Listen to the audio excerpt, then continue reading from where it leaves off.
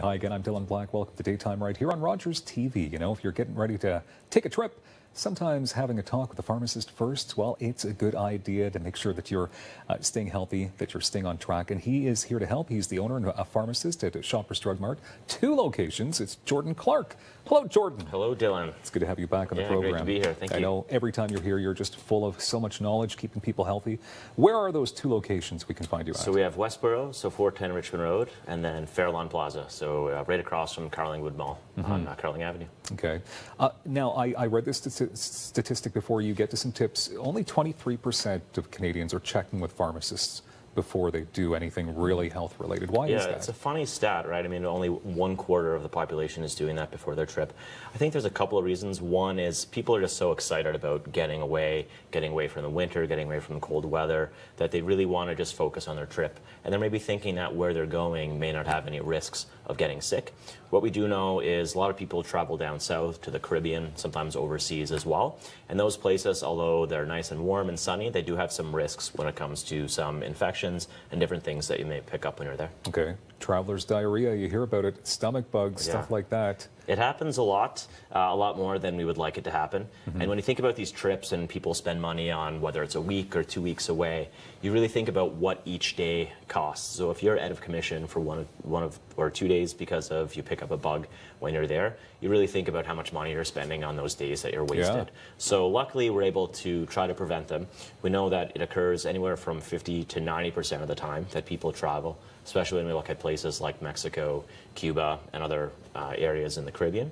So a little bit of prevention. There are some vaccines that are available and other recommendations that we do make to prevent from getting sick and from bringing those bugs back home with you as well. Okay, lots of recommendations coming up as mentioned, but we have to talk about the coronavirus. It's in the news, it's a top headline. When it comes to this virus, as much as they're trying to contain it as possible, I mean, are there ways that we can stay safe when we're traveling? Yeah, absolutely. So coronavirus, there's been lots in the media, lots of discussion about it, lots of panic about it as well. We see in the pharmacy lots of questions, people buying up hand sanitizer and masks for when they're flying. Generally, we have the same recommendations that we do every season when it comes to colds and especially with influenza. So hand washing, hand sanitizer, avoiding crowds, plenty of rest, lots of fluids, eating healthy. Those are some good recommendations. Of course, avoiding any areas where we do know that coronavirus is more prevalent. But generally speaking, when people are traveling throughout North America, just following those tips is the best thing.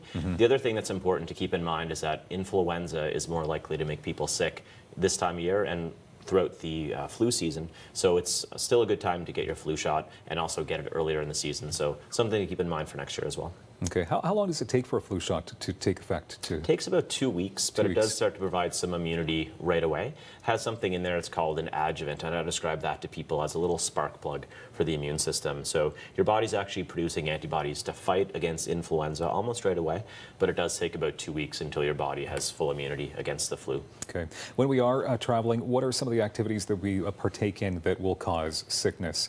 Like drinking different waters, salad bars? Yeah, it's almost everything that we do. And it's things that we sort of take for granted that we actually look forward to when we're going away. So maybe enjoying a mixed drink that has ice, eating at a salad bar or a buffet, even sometimes going to a spa. So these are all things that can potentially lead to infection, lead to things like hepatitis, which is something that we want to avoid. But luckily, we can prevent those things with vaccines and also some just general health and safety tips before traveling. Okay.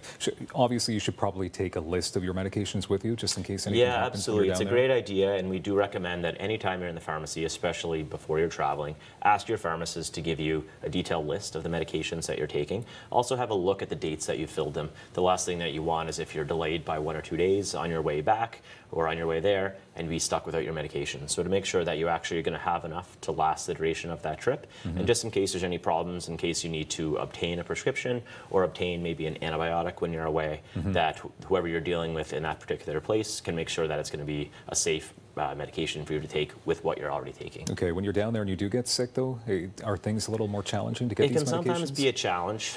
Prevention is often the best route. So come in, talk to the pharmacist. We have some really good recommendations of things that will tell you to bring in your, whether it's a first aid kit or just pack in your bag when you're traveling. So these are medications that if you anticipate the most common ailments that people will get when they're on vacation, when they're in the warmer, sunnier places, you'll actually have that medication. It's actually going to be a lot less expensive as well if you're buying it here in Canada versus when you're buying it on a resort at maybe a gift shop where the selection is a little bit more limited. For sure.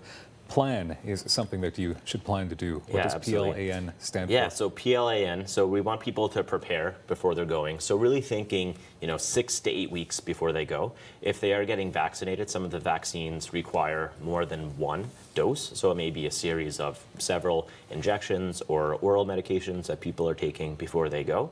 So we want to make sure that they're giving themselves enough lead time to actually take those medications and then also take off on their trip on time and have full immunity versus whatever they're going to be wanting to combat before they go. So that's the first one, is to prepare.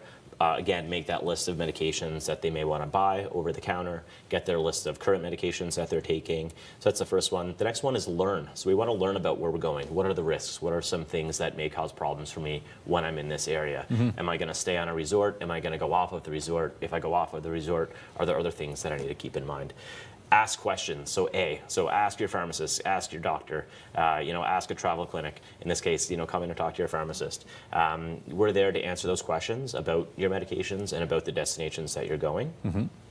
And then N, we just want to make sure that people are doing it now and not delaying for later. Yeah. 30 seconds left here. You should see a pharmacist about 6 to 8 weeks before you actually, why so early before the trip? One thing is we can often give you some of the medications right away that are available to be purchased over the counter. Other medications will recommend that you see your doctor, so it gives you time to see your doctor, obtain a prescription if necessary, bring it back to the pharmacy. It also gives time for that medication to start to work, to make sure that you're going to have that full immunity before you go, because we want people to enjoy their trip, have a great time, not bring any of that ailments back with them. Perfect. ShoppersDrugMart.ca/travel. Keeping us healthy. Thank you, Jordan Clark. Thanks for having me. Great to be Always here. a pleasure. And more Daytime coming up on Rogers TV.